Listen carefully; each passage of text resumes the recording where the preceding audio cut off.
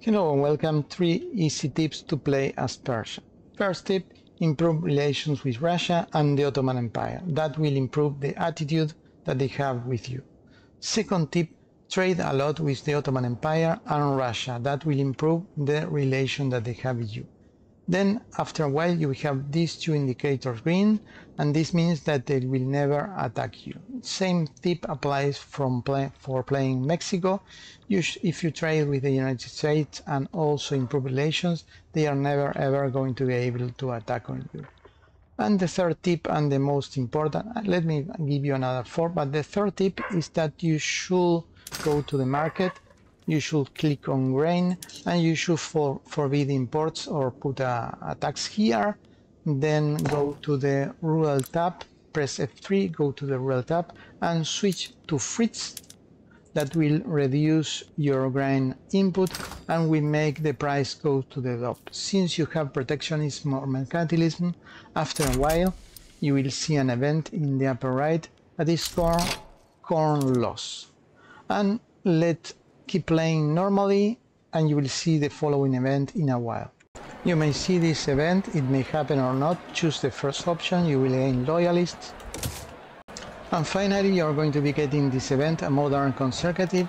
Choose the first options, they will give you an agitator. Then go to the agitator, right click and choose grant him leadership, and then he will transform in the leader of the aristocrats. After that you should go to you should train traditionalism by laissez-faire. That will give you a huge boost to the pool investment.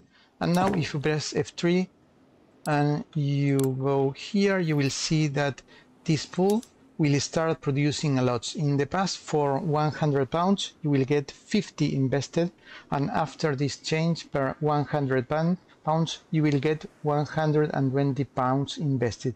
This means that your factory building in the private sector will go up exponentially. And at the same time start by building 1 frigate, and with just 1 frigate you are going to be able to conquer Brunei and lots of pieces around here. Also you can pick in near Saudi Arabia, also you can pick in Madagascar, Zulu lands, Ethiopia, Somalia, and all of those countries will be integrated in 20 years, but in the meanwhile they will be producing a lot, giving you a lot to your private construction sectors, since now you have laissez-faire.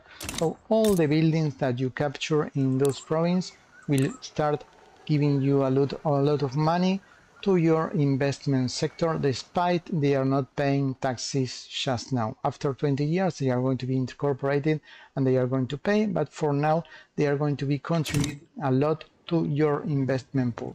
And that's all for my quick guide. If you've got any quick tip, please leave it down below. Hope you have a great day. Bye bye.